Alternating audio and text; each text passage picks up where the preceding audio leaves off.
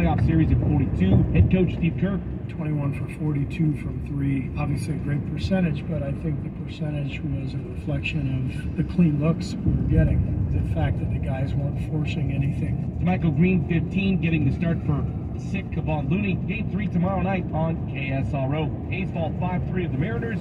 Swept out over the 3-game series by Seattle. Green and Gold are an MLB worst 6-26. They're in Kansas City this afternoon. Giants host the Brewers tonight. Montgomery placing just enough in the last race, the 4x400 meter, to hold off Santa Rosa and Maria Correa to win the boys track and field league title. First NBL championship with Vikings since 2003. Big game for all the marbles in high school baseball. Windsor beat Cardinal Newman this afternoon. Cards win it to take the NBL Oak Division title outright. Jaguars win, they share the title for the second time in 2 years. Life's uncertain, it's okay to feel stressed, anxious, worried, or frustrated. Cal Hope can help. Access Cal Hope's free and secure mental health resources today. Call 833-317-4673 or live chat at calhope.org. Larry Olson, Sports at 13 and 43 past the hour. Mornings on KSRO. It is 8:15 now at KSRO, and with the latest for your commute, here is Paul Maxwell. Thanks, Michelle. CHP on the scene in Napa for an accident. Northbound 29 just after 221. It's got the right lane blocked. There's also some spilled transmission fluid, so Caltrans cleanup crews are on the way. Solid backup to around Kelly, and a minor backup on westbound 12 Jameson Canyon approaching 29. Highway 12, some heaviness both directions between Boys Hot Springs and South of Sonoma Plaza, and seeing some brake lights north 101 in Santa Rosa just after Todd in stretches up towards College. Also heavy Highway 12 between Farmers Lane and 4th. Your next update at 8:25. Now with Sonoma County's most accurate, most dependable forecast, here's Daniel Trucios. Thanks, Paul. High of 61 today with overcast and a slim chance of rain this afternoon. Mid-50s along the coast. Wind speeds 5 to 10 miles an hour inland. Might see some light rain for tonight, low 48. Maybe more rain again then for tomorrow because it just won't go away. Bit cloudy for Saturday, temps in the low 60s again. Does clear up a bit for Sunday, but temperatures still in the 60s. 53 in Petaluma, 55 now in Rohnert Park. We've got 51 degrees in Kenwood, 50 in Sonoma, and 52 in Santa Rosa. KSRO news time is 8:16. The news cycle never stops. People get the news everywhere, on every device, all the time. But what's crucial is accuracy and context, and with perspective. KSRO delivers what you need to know. Just the facts. Covering the most important stories of the day and making sense of them. All day, every day. Make us your preferred station for local and national news, traffic, and weather. Sonoma County's FM News Talk. KSRO. Agricultural community farmers markets bring you fresh produce, meat, and dairy each week year-round. Saturday and Wednesday mornings, 8:30 to 1, the tradition continues at the Santa Rosa Community Farmers Market in Farmers Lane Plaza. Coyote Family Farm has bunches of spring flowers alongside their crisp salad greens. Fidel's Gourmet Growers has a great variety of fresh and local mushrooms. The farmers market is filled with spring blooms, including gorgeous tulips from Eddie's Farm. Shem has strawberries and blueberries. Santa Rosa Seafood offers the freshest fish around, available every Saturday, as well as specialty salads, cioppino, clam chowder, and local oysters from Marin. Jamaican Jerk has hot prepared Jamaican food for lunch or dinner. The Italian Corner offers items like mushroom and sausage risotto, cashew Alfredo sauce, chicken, lemon, ricotta, ravioli, and Dungeness crab ravioli. Shabbos Pizza makes everything from scratch and bakes your pizza to order in a wood-fired oven. Expanded curbside shopping service available. Info online at ilovefarmersmarkets.org. Pain in your shoulder can have many causes: arthritis, injuries from a fall, or just overdoing it with a chore-like painting. Learn about the causes of shoulder pain, non-surgical options, treatments, and minimally invasive surgery. Get your questions answered by a trusted orthopedic physician with Sutter Health's Joints Plus program. From advanced physical therapy to robotic-assisted surgery. Sign up for the free online seminar Thursday, May 11th at 6 p.m. Begin your path to a pain-free life. Go to KSRO.com and click on the Sutter banner. This is KSRO. We're Sonoma County's News Talk. And we plan to stay that way. KSRO, the 85-year tradition that won't gamble with the news. It is 8:19 now at KSRO, recapping the top local stories.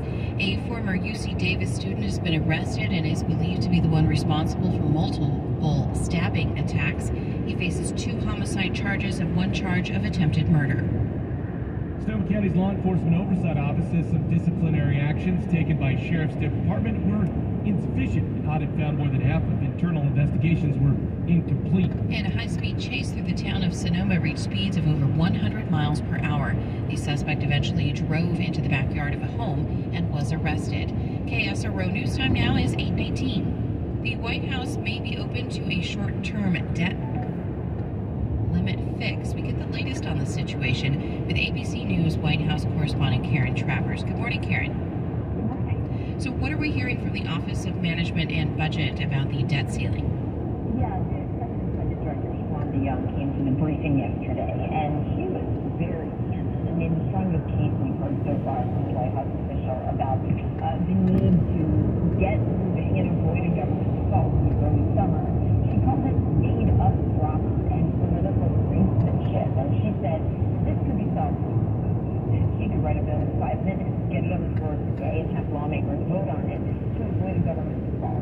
She's somebody that knows Capitol Hill very well. She came from there doing budget and appropriations issues. Lawmakers know her very well. So to hear her so forcibly saying this needs to get solved and it could get fixed very quickly would be much further, much more than we've from other White House officials, including the press secretary. And interestingly, she suggested that a short-term debt limit extension is not off the table.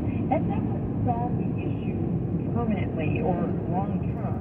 It's just to give the White House and lawmakers a little bit more time to work on the bigger issues of budget cuts and spending, and also avoid the default, which is the big thing, and perhaps stave off any sort of credit downgrade for the United States government. That's something we're starting to hear more concerns about, because this happened a decade ago. There wasn't a government default during the Obama administration, but the U.S. credit rating was downgraded because there were big concerns that the U.S. was heading towards a default.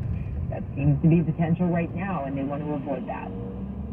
Right, so the big meeting next week between the president and Congress, but between now and then seems to be getting a little testy with the watch out, pothole on road ahead. The president saying the Republicans are going to cut funding to certain veterans, which is not good. Yeah, you know, and Republicans say that's not what the bill does. The White House says it could cut veterans' care programs by 22%. Republicans say that's not true, but, you know, there's nothing explicitly in the bill they passed last week that does protection for those veterans' health care programs. So it's kind of a semantic back and forth. The bottom line is what the House passed last week has no chance of going anywhere anyway, because it's dead on arrival. And the president was forced to veto it. So, but it is a political talking point for the White House. And, you know, the White House will say like that shows that the Republicans are valuing these issues. They're pushing forward on it. They're starting to have conversations with the president. They say it's not good for that.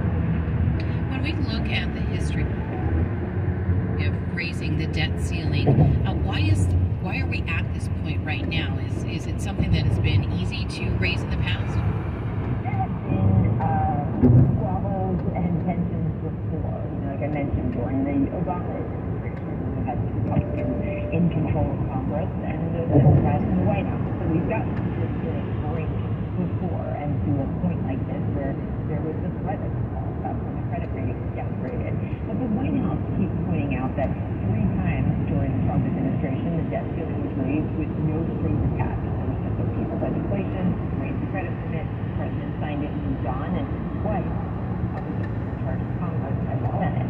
So they say that this should not be any different right now. The only reason it is politics. Are there any tricks for a way out of this? I mean, other than the Republicans and everybody compromising, I was reading that maybe Democrats have some secret tricks they could use. You know, that's a big question. I mean, there's questions about whether or not some moderate Democrats could put something onto the floor. The White House is not really engaging on that at this point. The bottom line is how Republicans control the schedule and control what gets voted on in the House. So, you know, unless there's some very interesting maneuvers the Democrats can pull off, which everybody kind of seems to be dismissing at this point, it's going to have to start with Republican leadership moving things forward. We'll see what happens next week in this meeting with the president. I think we can all assume it'll all be cameras in the room, because that's not the style of the White House.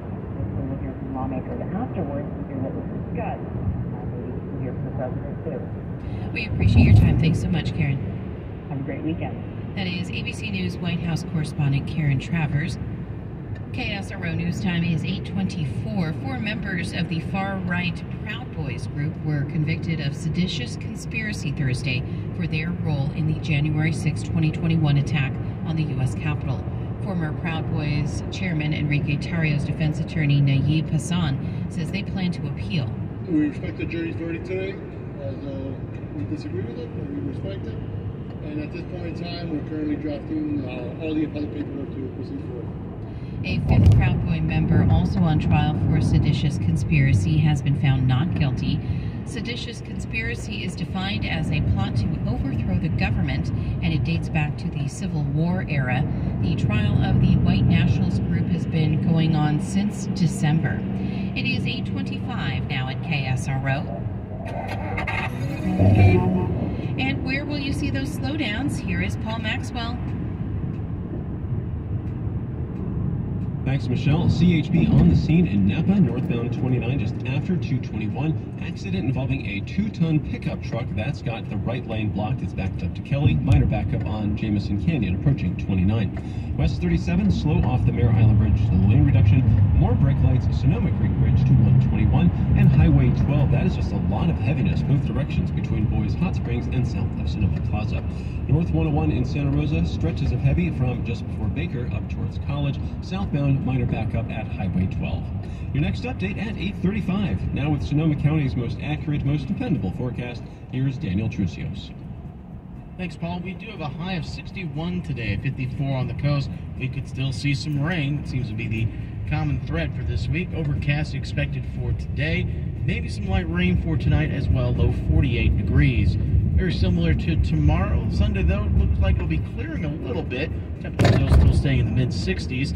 Monday and Tuesday, partly cloudy, no rain expected, in the mid-60s still. 47 in Guerneville, 51 in Healdsburg, 55 in Rohnert Park, and 52 degrees in Santa Rosa. KSRO News Time is 8:26. On Mother's Day weekend, Saturday, May 13th from 11:30 a.m. to 3, the Church of the Roses at 2500 Patio Court in Santa Rosa presents their Spring Fling Luncheon. The theme is Around the World in 80 Hats in memory of Marjorie Donaldson, who bequeathed her exquisite collection of hats to the church. The Hattery of Sonoma County has spruced up the hats for sale. A photo booth with hats for all to try will be part of the fun. Treat your mom and friends to a delicious lunch. A fashion show featuring hats with outfits to match from the Bird's Nest clothing store in Montgomery Village. Wine tasting, an art show, and a silent auction. All the funds raised go to community outreach programs. Tickets in advance go for $20 or $25 at the door. VIP tables for 8 are $200. Saturday, May 13th from 11:30 a.m. to 3 p.m. It's the Spring Fling fundraiser at Church of the Roses in Santa Rosa, across from Montgomery Village. For tickets or info, call 707-542-4272.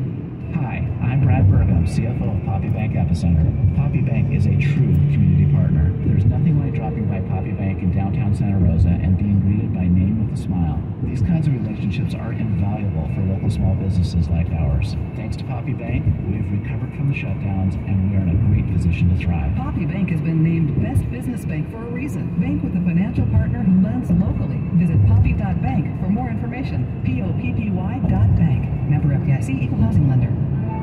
This week on My Sonoma Deals, for $50, receive a $100 voucher for Patisserie Angelica in Sebastopol. Patisserie Angelica is an award-winning Parisian-style bake shop using the freshest locally sourced ingredients. Enjoy high tea on Sundays or by reservation Tuesday through Saturday, indoors or on the patio. Sign up at mysonomadeals.com to be able to take advantage of this great special. $50 for a $100 voucher for Patisserie Angelica. And the team at the Center for Spiritual Living continues to create a world that works for everyone. The Center for Spiritual Living in Santa Rosa invites you back with 2 identical in-person services each Sunday at 9 and 11. From 10 to 11, visit the art show and Stepping Stones Books and Gifts. You can also view services on the website, Facebook, and YouTube. Go to cslsr.org for more information and updates. Attend Wednesday evening meditations from home via Zoom. Take advantage of the telephone prayer ministry, access videos of Sunday messages, and resources like the online affirmative prayer library covering a variety subjects. That's cslsr.org. On behalf of Edward Fillion and the staff, we are immensely grateful for the dozens of individuals and teams working to keep us connected and on our spiritual path as we study, pray, love, support, and serve together. Listen to Spiritual Living with Edward Fillion, Sundays at 8:30 a.m. right here on KSRO. I'm Brian Kilmeade. Big show coming your way. The controversy on the subway. A 24-year-old Marine saves the day, but now is named a murderer. Should not be. He better not be charged. It's about to blow. I'm talking about the border. Will a Hail Mary save of legislation save the day? And details emerge on the methods and practices used by Mike Burrell to wrangle 51 intel experts. It really affected the election. From Carly Shimkus to Rachel Campos Duffy, we'll have it all on the Brian Kilmeade Show. Don't move. This morning at 9:06 here on KSRO. Surgeons in Boston have performed groundbreaking brain surgery on a baby still in the womb. This is the first time the recent surgery has been done in the U.S. During routine 30-week ultrasound, doctors noticed that Louisiana couple Derek and Kenyatta Coleman's baby had a rare blood vessel abnormality in her brain, and they performed an operation. Sonoma County's News Talk, KSRO, on FM at 103.5 in Santa Rosa and Windsor, and now at 96.9 in Petaluma. Stocks are trading higher. The Dow's up over 400 points on the heels of a better-than-expected April jobs report. The U.S. economy added 253,000 jobs last month, while the unemployment rate fell to 3.4%. ABC business correspondent Alexis Christoforous says, we did see jobs added in professional and business services, healthcare, leisure, and hospitality. We've been seeing that sort of month over month as we continue to come out of the pandemic and those areas come back to life. Wages were up 4.4%. The World Health Organization says COVID-19 no longer qualifies as a global emergency. The virus has killed more than 6.9 million people worldwide. The owner of Russia's Wagner military contractor threatened to withdraw his forces from the Ukrainian city of Bakhmut, citing ammunition shortages, and the president of Serbia pledging major reforms to the country's gun laws after back-to-back mass shootings left at least 17 dead. Brian Clark, ABC News. From ABC News Tech Trends, it's World Password Day, and when it comes to our password habits, there's some room for improvement. If I had to use one word, it would be lazy. Patricia Chenyaskaita works for digital security firm NordPass. A new report from that company finds the most common password among Americans last year was the word guest, followed by 1234566, and then the classic password. She says the prominence of weak passwords is nothing new, in part because of the sheer volume of accounts internet users now have to manage. It's understandable, but it compromises people's security. But passkey technology may offer a solution. It works by having users' phones generate unique cryptographic keys, which can then be used to get into various online accounts. All users have to do is log into their phones using a face scan, a fingerprint, or other security measure. The user won't have to remember the passkeys or any passwords. With Tech Trends, I'm Mike Dubowski, ABC News. For what it's worth, I'm Derek Dennis. The California Department of Civil Rights has launched a new hotline to combat hate crimes in the state. Victims or those who witness incidents can call 833-8-NO-8. Kevin Kish is the director of the state Civil Rights Department. This is a direct response to the recent disturbing rise in reports of hate-fueled violence across the country and across our state. Hate crimes in California are jumping almost 33% from 2020 to 2021. The support hotline is an alternative to contacting law enforcement and connects victims with resources such as mental health services or even housing assistance. Bambi Salcido is a transgender activist and founder of the Los Angeles-based Trans Latino Coalition. I wish I had this resource when I was a victim of the hate crime that I experienced. For what it's worth, I'm Derek Dennis, ABC News. Live and local from our studios in Santa Rosa, this is Sonoma County's Morning News on Marconi Award-winning KSRO. Good morning. It is 8:33. Today is Friday, May 5th. Happy Cinco de Mayo. I'm Michelle Marquis. All right, I'm Larry Olson, Dan Trujillo, so producer, web editor Jeff Woodward. And the timing is great. It's on a Friday. You can celebrate all weekend long. I love it. Can someone bring me a margarita now? Yeah, stat. We need it in the studios. All right, let's look at our top stories this morning. Body cam footage from 2020 shows a Sonoma County Sheriff's deputy putting